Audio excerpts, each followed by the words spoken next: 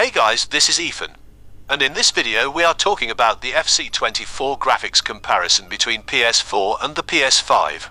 As you see, the PS4 graphics have a bit similar to PS5, but the colors of the game is really fade on the PS4.